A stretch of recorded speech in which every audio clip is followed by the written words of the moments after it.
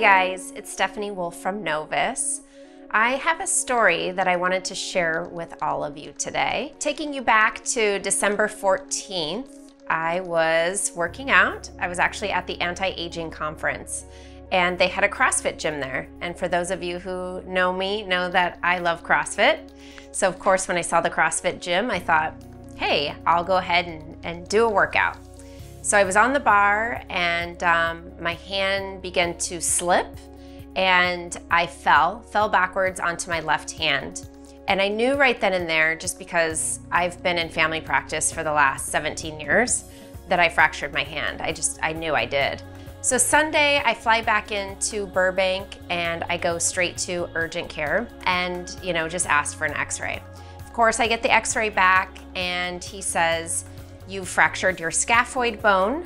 The scaphoid is a small bone that's in your thumb, and it actually has 2 levels of blood supply that feed the rest of your hand. So where my fracture was going right through the upper portion of that blood vessel. So he said to me, you have to have surgery. You have to have a little pin. It will be an outpatient procedure, nothing big, but you have to do that. And if you don't, that rest of that bone will disintegrate because it's lacking blood flow. And if it disintegrates, now you're gonna have to go through a different type of surgery. So I decided that what I was gonna do is go ahead and inject exosomes. I mean, I work in a wellness clinic and I sell exosomes here.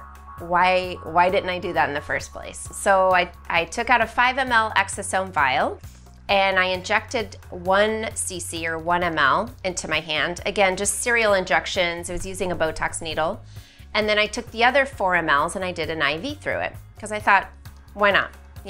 Let's try both ends. So that was about, I want to say, 3rd week is when I did that.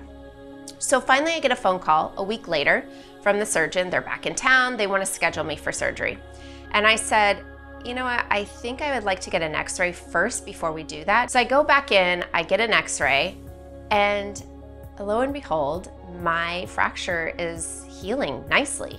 And the doctor looks at it and says, wow, you don't need surgery. Like, I don't know what you're doing, but this is healing really fast, especially for a hand bone.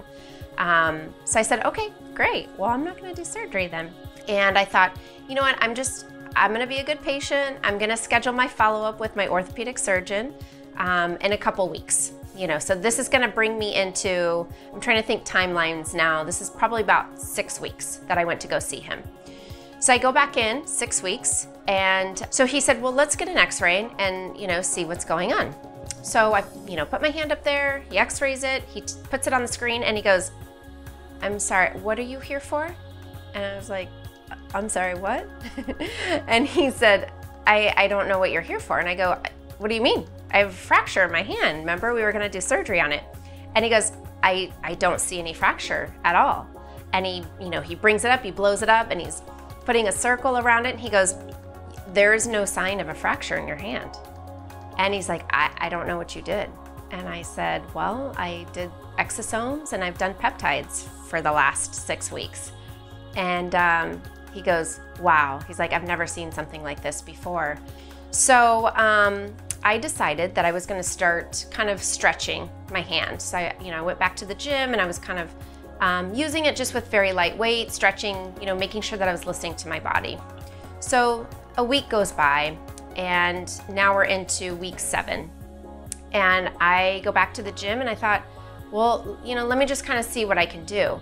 And I started doing like deadlifts and back squats and shoulder presses, of course with light weights, like 5-pound weights. And it felt okay. So I thought, okay, well, I'm gonna just do this another week and then I'll go into my 8th week. So today I'm actually at my 8th week of fracturing my hand. And I'm pleased to say that I'm back at the gym 100%, not wearing my brace at all. The moral of the story for you guys is exosomes, exosomes, exosomes. Don't wait. If I would have just done it the first week when I initially thought about doing it, my recovery would have been cut in half if you actually think about it. I didn't do the exosomes until the 3rd, 4th week, and now I'm back at the gym 6th, 7th week.